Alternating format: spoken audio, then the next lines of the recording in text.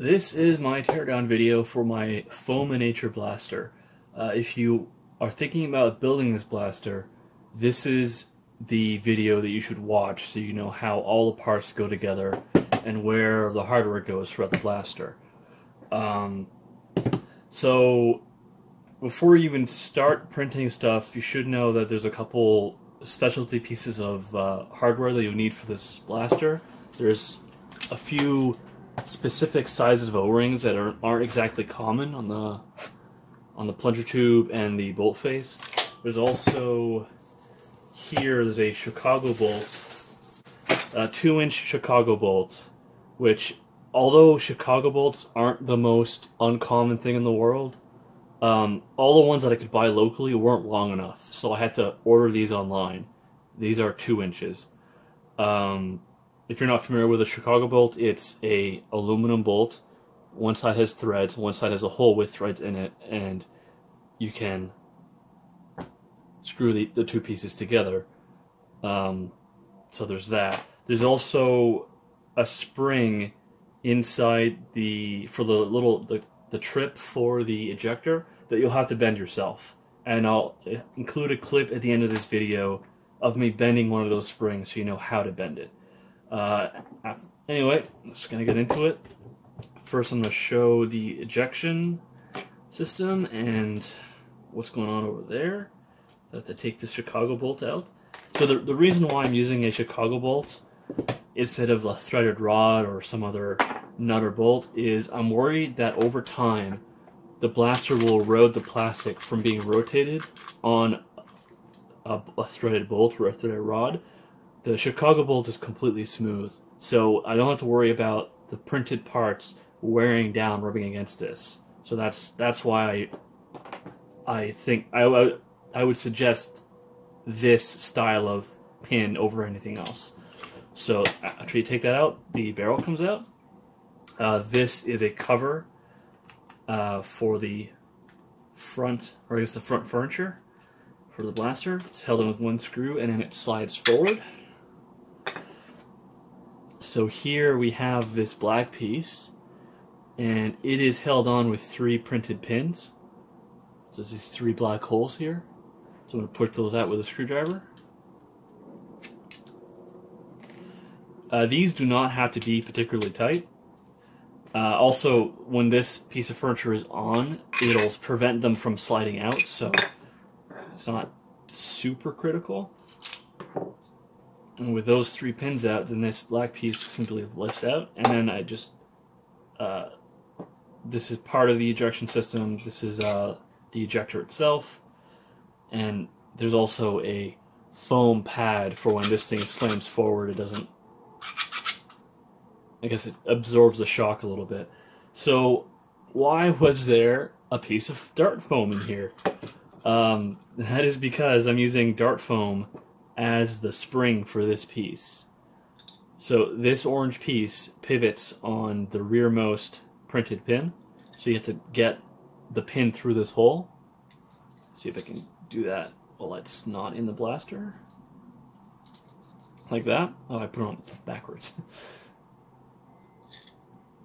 It goes this way. So the little triangular bit like points up. Oops. That way. And okay, it's in. So there's a piece of dart foam in here. I don't know if you can see that. Like so. And when this printed part, get it aligned, pushes up, the dart foam will push it back down. And that piece of foam has been in there for, I don't know, a month or so, and it seems like it's doing a pretty good job. It's a lot easier to put that piece of dart foam in there instead of having to align like a cat spring or something, and it's like, I don't know, it feels janky, but it works, so I'm gonna keep it. So that's how this piece is spring-loaded. Then the ejector itself, you can see this profile, there's 2 little points. This is what contacts the shell in the barrels. So I can get that on camera.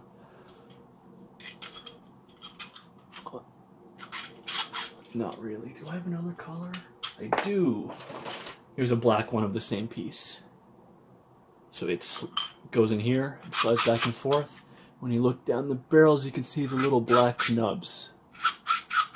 And that is what catches the shell and kicks it out. So there is a hole in the print and a screw hole, and you simply put the screw through the loop of your extension spring. And on the other side, on this hook, there's a hole for a screw that you don't thread in all the way, so you can hook your extension spring on that. When you push the shells in, I do have a shell. When you push the shells in, it'll push this ejector down, and then it latches on this guy inside of here, and that's what holds the ejector back. So on the back end, you'll see this little step part that rubs in the front of this hinge here in this little groove. So when the barrels are opened, this will move down and pivot, and the dart foam will flick it back up. And when you close the barrel, the little nub on the back should push this small orange piece in here up as it slips past it.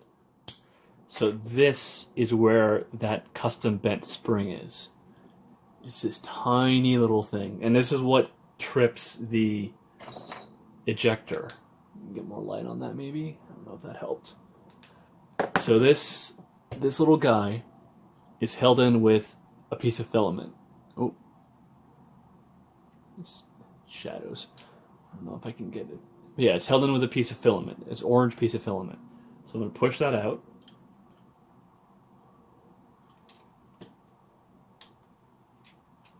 And I need grab it with some side cutters. Just going to gently grab it and pull it out.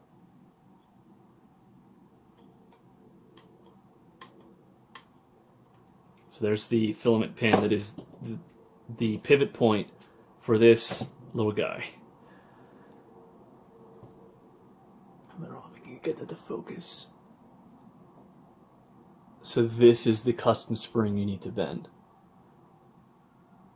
And it sits in this part.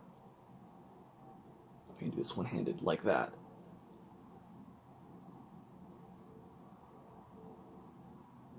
So the little hook on one end sits over the printed part, so it snaps it down. And then this longer piece, this piece right here that's straight, pushes against the inside of the shell up in here to force that little piece downwards. So again, this will cause this piece, when it's installed in the front of the blaster, to move out of the way and eject the shells when the ejector is primed. And then when it moves back up, it'll push this little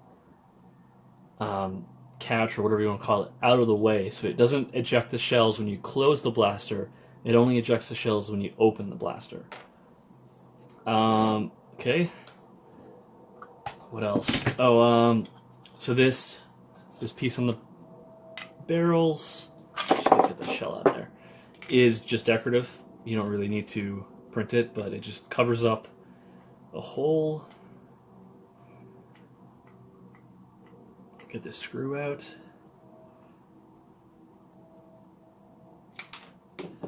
And it slides forward off the barrel.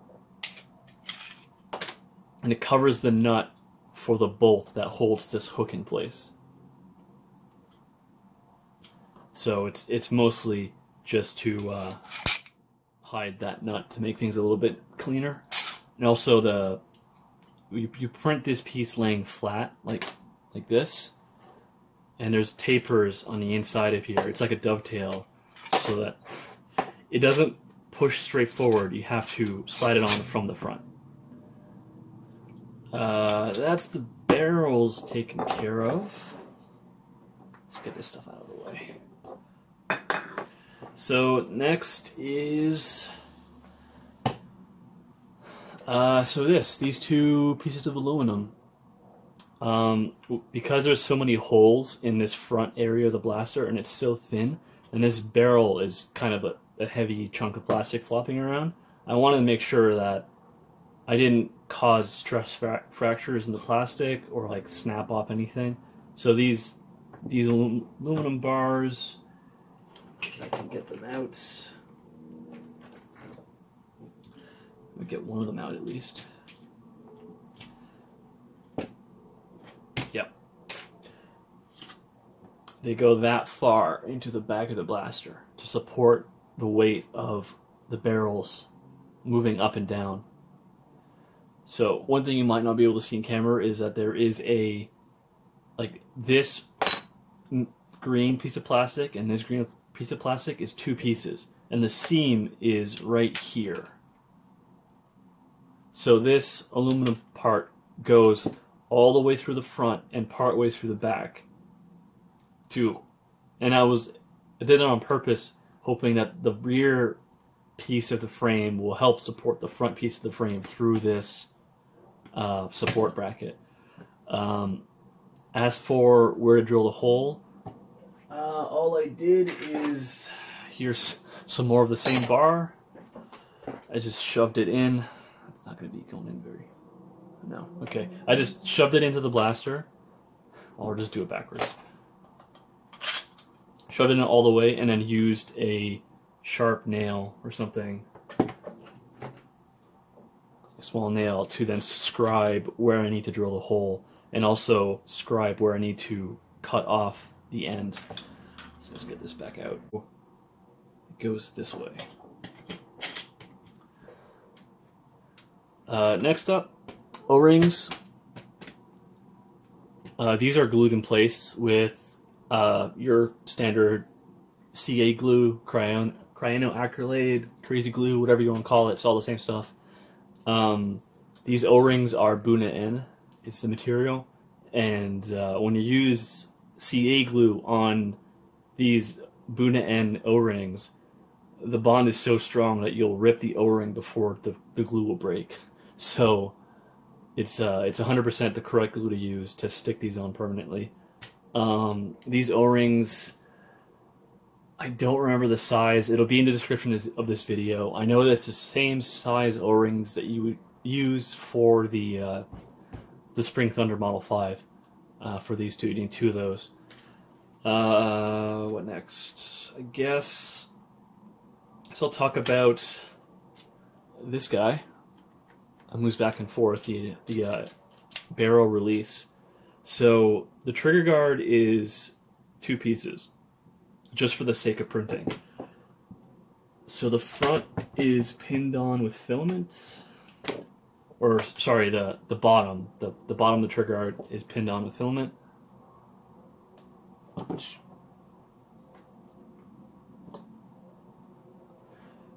I can get this out. There we go. Filament pin.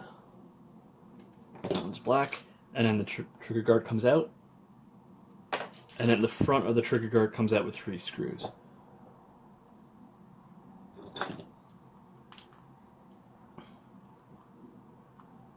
So the front of the trigger guard is doing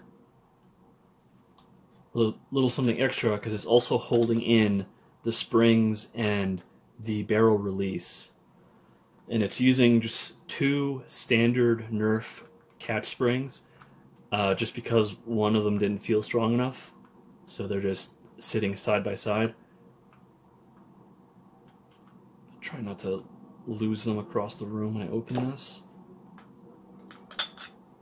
Okay, so there's the 2 springs. And here's the barrel release. So it just drops in from the bottom. You can see from the top, it's the hole straight through. Okay, so barrel release. Here's the 2 Nerf springs, catch springs that I'm using in there. To install the springs, I place the barrel catch on this front part of the trigger guard, and I slide it forward so I have space to reach in there, and I drop the springs in. I'm using 2 springs because one didn't feel strong enough. I'm just going to place them side by side like that, and I'm going to gently bring the barrel catch back until I feel it drop into its groove, and now those springs are seated in there. I've never had these get dislodged while using the blaster. And then I'm going to place this in here into its groove. There. And screw it back in. And I'm just going to screw this in just to make sure I don't lose the springs anytime soon.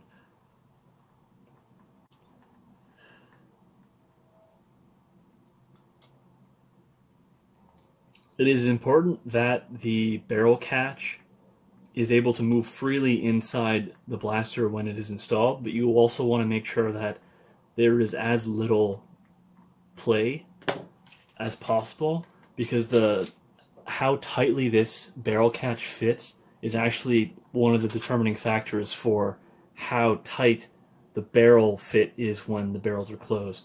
So it is important that it is as tight as possible with like as little play as possible. So that is one thing to keep in mind. You may also need to sand the I already put that in there. But yeah, you might have to sand the bottom of the hooks to get it so that the barrel latches at the very last moment, so that there's as little you don't want any play in the barrels when they're closed. You want it to be firm. It opens a little bit, but I mean, that's probably just the flexing the plastic. But that's basically, you want to get that as tight as possible to get a better seal on your shells. Take that off again. Next thing is the selector valve. The selector valve is 2 pieces of brass. It is the 17/32 and 9/16 brass. It's 2 sizes that are able to sleeve into each other. These pieces. Yeah, it needs to be 2 pieces that are tight to each other like that. So what that looks like when it's in here. Okay, that one's not coming out. So these levers have 2 screw holes just so that the levers can't unscrew themselves as you're using them. That's the reason for that. Take that out. And then the valve comes apart. So on this side of the valve, the passageway, let's do that, is 90 degrees to each other. Yeah, you can see it there. So what that means is when the valve is in this position, only one of the 2 holes inside the valve will be blocked. So it'll direct the air one way, and when you spin this, the other hole isn't blocked, so it directs the air the other way. So this is probably one of the most finicky things you're going to have to do, is you're going to have to put these holes into these pieces of brass. So to help with that, I made 2 jigs. That's what these are. They have holes for nuts and bolts, the same size nuts and bolts that use in the rest of the blaster, the 6-32. And there's a groove so that it'll clamp on the brass. So this one goes in here. Whoops, I lost a bolt. Okay. So it'll guide you for where you need to put your holes in your brass. The jigs are also the correct width for you to cut your brass. So you can put your brass in the jigs and then cut it to length to match the size of that block, and you'll have the correct length. You won't have to worry about that. And again, there's 2 jigs. and the holes are fit specifically for the correct size of brass. But anyway, that's the idea. So 2 different jigs, they're both the same width. It'll be the correct width to cut through your brass to size, and it'll give you reference points for how big you want to make the holes and where you need to make them. What next? Let's put that back in there. I guess I can talk about these things. These orange pieces on both sides, they're just decorative. They're held on with 4 screws at the front. These screws have to be countersunk. They cannot be button heads. They have to be the flat countersunk heads, or they'll stick up and get in the way of the barrels closing. But they're just decorative. Mostly just so when you close the blaster, I want this to all be one color. That's the only reason that these are here.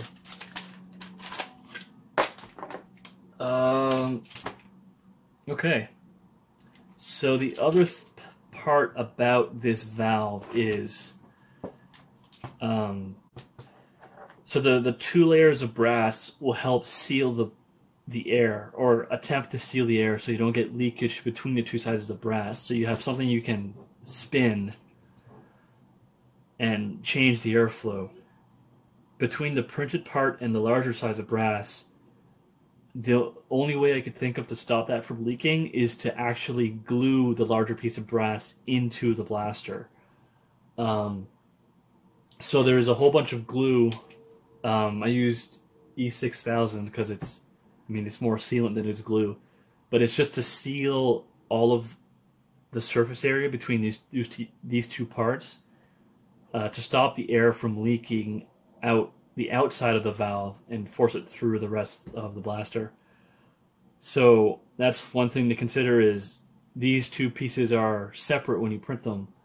Actually, I have some, yeah, it's this guy. So you can see where that split would be, and you can see there where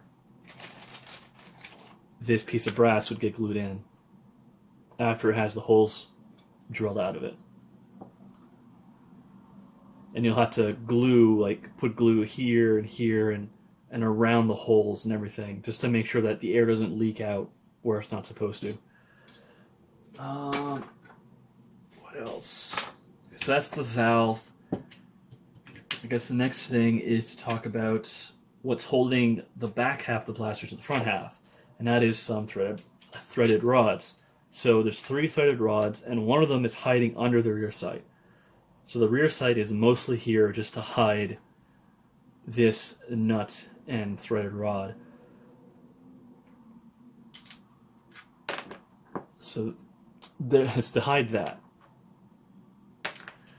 So to get this off, I'm going to start with knocking the pin out of the priming handle.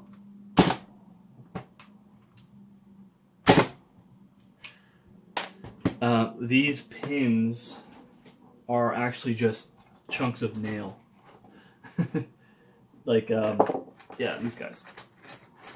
Oh, come on. So I just use bolt cutters or a saw or whatever I have, hand files, to make pins out of these nails, because these nails are all 1/8 inch diameter, and I could buy a giant box of them, and it's I don't know, a pretty cheap and accessible way of getting pins for this kind of stuff. So now this will slide off. There's the priming handle. This orange piece is just decorative cap. It's held on by 2 screws. Now that's out of the way, I can use a socket to get these nuts off the back.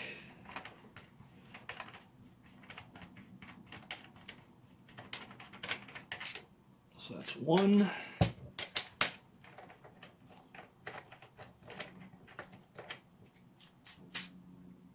2. I'm also holding this piece down because when I get the last nut off, the spring will want to shoot it backwards.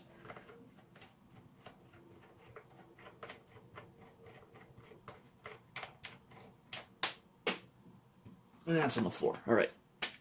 Slowly let that out. And now I can take off all of that. Okay. And now we have, you can see these 3 threaded rods. My threaded rods are brass because that was the only thing I could buy off Amazon. You can see these pieces just slide over the rod. Actually, just pull that completely out. Here's the bottom strap, and here's the trigger. So the trigger has another metal pin, the same metal pin used from a 1/8 metal rod, and it has 2 pivot points in the linkage to the rear. So there's a small section here that gets to this piece, and you can see when I use it, I'm turning a rotation into a linear movement, right? Like the trigger is pivoting, but this bar is moving back and forth. So when it gets to the back, in this guy, this is the front half of the catch block, I think I called it. There's this, I can't see because everything's black. I don't have a colored one. So this is a, yeah, I'll just knock out the pin. This is, again, held in with a metal pin. Right there, and this guy. So it's a little cam. So when this is sitting in here, this way, and the trigger, right, reaches through this hole and pushes that cam up and down. So then it transfers this linear motion into another rotational motion, and then this surface here will press up on the catch because this is sitting in here like this. So if you could picture that sitting in there, when the little cam rotates up, it pushes here on the, I don't want it to go across the room, it pushes down here on the catch, and this is what's holding the priming bar from shooting forward. The catch is spring-loaded with a standard Nerf catch spring. There's a small hole in the top of the catch that the spring sits in, and then the entire thing goes into the catch, the rear of the catch block like that. Okay, so if you wanted to print the pistol version and not the shoulder stock version, you're only replacing, or you only need 2 parts to do that. So instead of this angled curved piece and this large front of the catch block, I don't know if you can see there's a seam there, so only this front piece, you replace those 2 with this. So this is the other front of the catch block. It slides on there. And this replaces this guy. So it's simply, you would install these 2 on there. And again, if you wanted the shoulder stock, you would install this and then all of this. I should probably show these other 2 threaded rods. Right? There's 2 places here for captive nuts, and it just pushes all the way through the blaster. There goes my spring. So pretty simple. For my spring, I'm using a chunk of K25. It has 10, is it? Yeah, 10, or I think I have 11 here. Coils of K25. And for my plunger rod, I'm using a piece of 1/2-inch round Delrin that I've machined in my drill. if you don't have Delrin or if you don't want to source it, I've included a priming bar in the files that you can print that is specifically made for 10 coils of K25. I don't know how long it will last, but it's an option if you can't get this Delrin or acetyl plastic. So here's the plunger head. It has another one of these pins, the same one with the nail. And on the plunger head is a O-ring. I think this is a -123 O-ring. That's the size of it. It's again Buna N. And I think, yeah, it's the same size O-ring as you would find normally on a Caliburn, I think. And this plunger tube is also the same size or diameters that you would find on Caliburn. It's, I forget the exact measurements. It'll be in the description, the size of the O-rings and the size of basically all of the hardware I'm using right here, but this is the polycarbonate tubing. I think I only used 4.5 inches length. I'm going to put this back in here before I get grease all over myself. So you're going to need 2 of these O-rings, and that's because the other O-ring is sitting here at the front of the plunger tube on this part of the frame. You can see the black line there. So it's at the front of the plunger tube. I just don't feel like pulling out the plunger tube right now because it's kind of tight. So I think that's all the stuff in the fronts. So talking about the shoulder stock. The shoulder stock has 2 more threaded rods. I've already undone the bolts on the back here. You can grab this threaded rod and slide it out the front.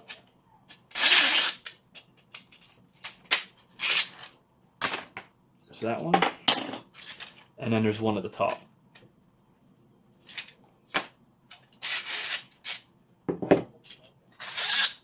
Like that. The threaded rods for the main part of the blaster should all be the same size. The threaded rods for the shoulder stock are 2 different sizes, just because of the way that they go through the shoulder stock. So the way that the shoulder stock is just bolted straight to this front part of the catch housing. Actually, now that this is out, I can show this is the difference between not having a shoulder stock and having a shoulder stock. So you can see how similar those are. It's just that the shoulder stock has this long horn on the top, and there's the same place to put this cam in. So here's the butt pad. If you have TPU, like the filament, it's probably a good idea to print this guy in TPU, because otherwise this shoulder stock is kind of a little bit hard. And now for the shell carrier. Shell carrier is bolted on with 1-inch long 6-32 bolts. A little bit more. And you'll notice that there's 4 holes, but I'm only using 2 bolts to hold on the shell carrier, and that's intentional. The reason for that is, if you've decided you want to install 2 shell carriers, you would use 2 bolts. Get in there. You would use 2 bolts in one side that would correspond with 2 of the holes, and on the opposite side, you could use the other 2 holes you didn't use. So you could bolt with these 2 holes on one side and these 2 holes on the other side and mount shell carriers on both sides of the shoulder stock. The way that these bolt in is that there is a tray here. I don't know if we'll be able to get that out, actually. Maybe? The final version of this shoulder stock will have a little fingernail grooves to get this out. Oh, there we go. So it's just this tray that sits in a long slot, and in in this tray, there's places for nuts to be inserted. And you would just insert however many nuts you want to have in there, and it'll hold them exactly in place, perfectly in place, to put bolts through. So that was just a fancy way I came up with to get nuts inside, like deep inside this printed model. This notch, this cutout here, is just so you can use part of the threaded rod as a sling point. I forgot to talk about the elastic on the shell carrier, so here's how that's set up. There is there are slots in each of the dividers, I guess, for an elastic band. I don't know if you can see in there. This elastic band is 3/4 inch wide, black elastic. You can also find this stuff in white pretty commonly. Other colors are more hard to come by. You can buy this stuff from Amazon or Walmart or like the fabric sections, or online. It's really pretty common. You can also buy it in fabric stores. It's really cheap. It comes in like, I don't know, several feet long rolls, and you just cut it to whatever length you need. In this case, I think let's just take it out and actually see how much I used. Yeah, that's loose. I probably used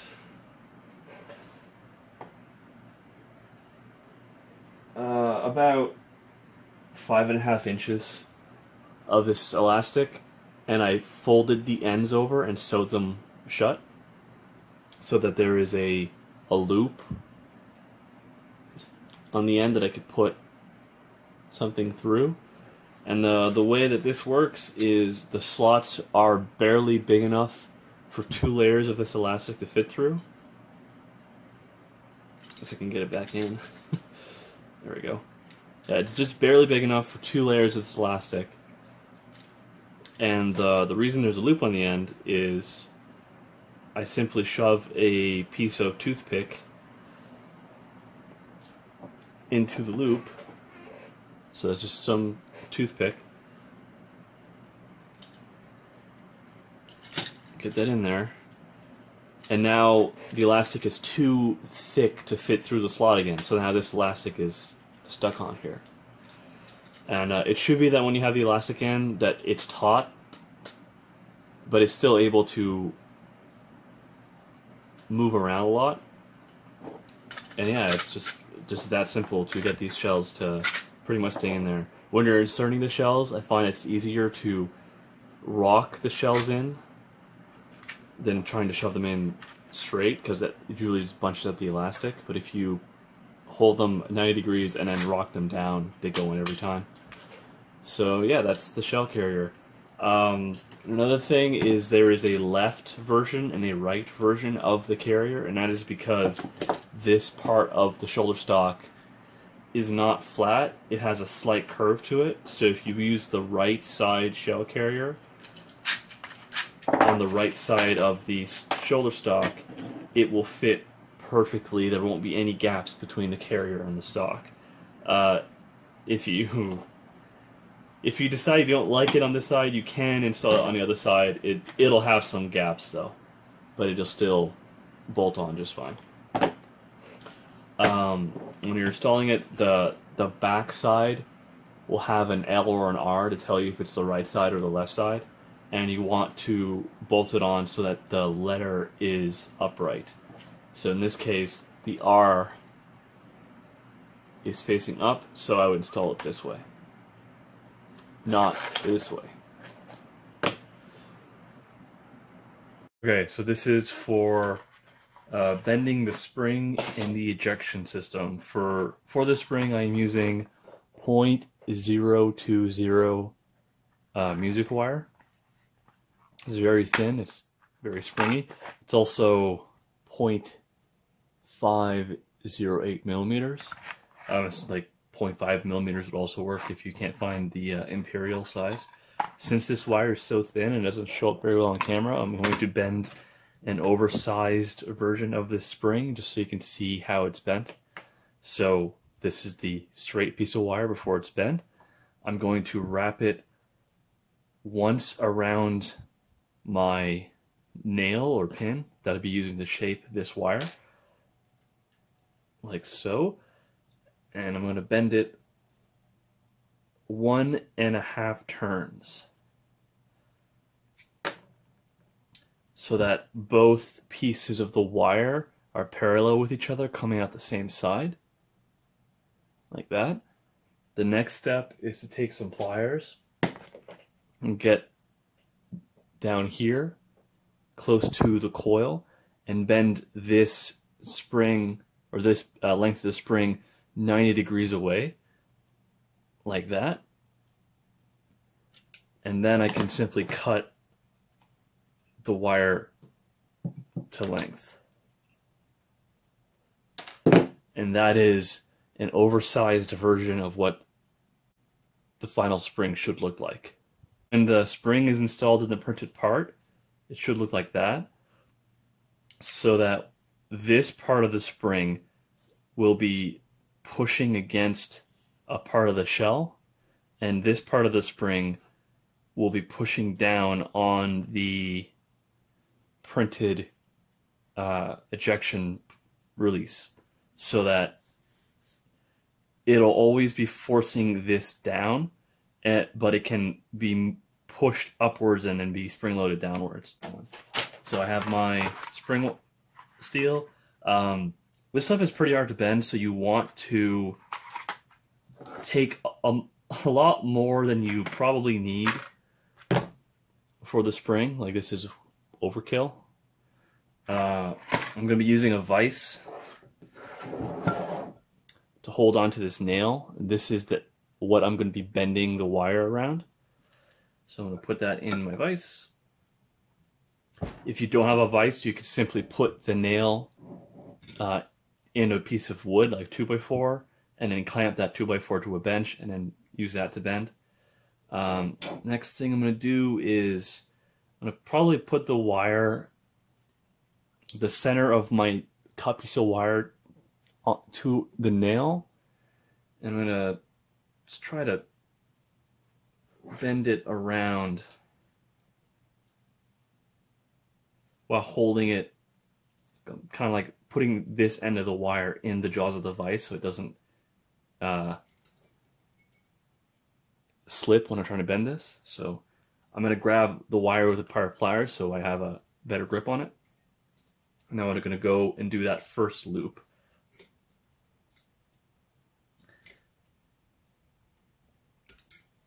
Okay, I didn't do enough there, so I'm going to grab this end again and bend it some more. That's perfect. So that is step one. And again, all of this is going to get cut off. We only need this piece over here. So for the next bend, I'm going to put the whole of this coil into these side cutters just to hold on to it. And I'm going to use my needle and those pliers to grab this one of the two tails and bend it 90 degrees. Oh, those were caught in each other. There. So there we go. So now I have this 90-degree bend in this one arm, and now I just need to cut this to length. So I don't know. This part of the spring with the bend in it has to be pretty short because you don't want it to go past the front of this printed part. This other part of the spring, you can just leave it long and trim it to length when it's in the blaster, depending on how long you want it to be. Just make sure it doesn't get in the way. But yeah, that's the small version of that spring. And here's, just for comparison's sake, the larger version that I bent.